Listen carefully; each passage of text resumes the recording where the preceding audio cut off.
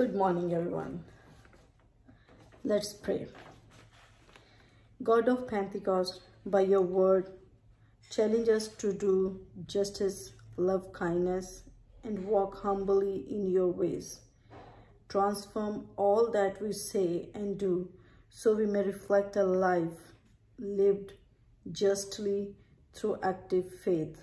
Amen. As we prepare to read and listen to God's word, let's be attentive for God is speaking. Good morning, everybody.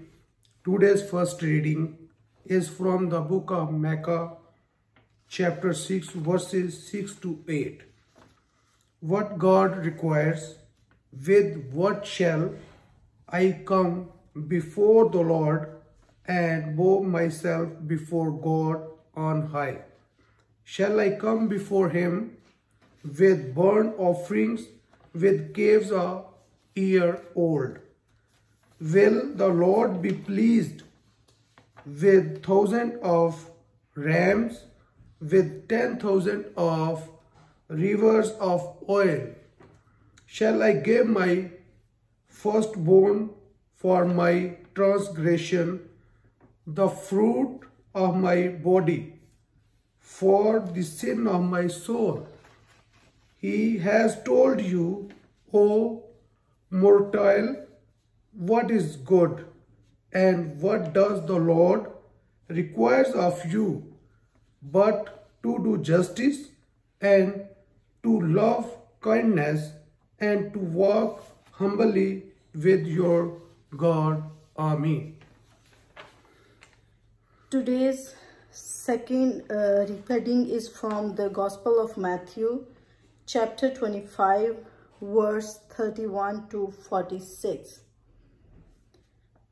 When the Son of Man comes in his glory and all the angels with him, then he will sit on the throne of his glory.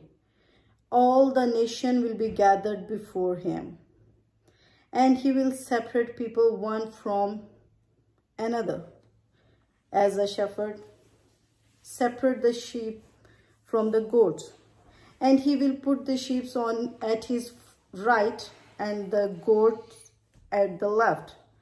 Then the king will say to those at his right hand, "Come, you that are blessed by my Father, inherit the kingdom prepared for you from the foundation of the world.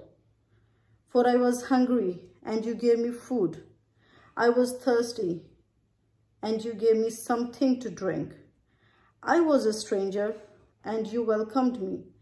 I was naked, and you gave me clothing. I was sick, and you took care of me.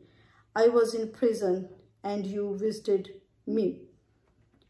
Then the righteous will answer him, "Lord, when was it that we saw you hungry and gave you food, or thirsty and gave you something to drink? And when was it that we saw you a stranger and welcomed you, or naked and gave you clothing? And when was it that we saw you sick or in prison and visited you?" And the king will answer them, "Truly, I tell you, just as you did it to one of the least of these who are members of my family, you did it to me." Then he will say to those at his left hand,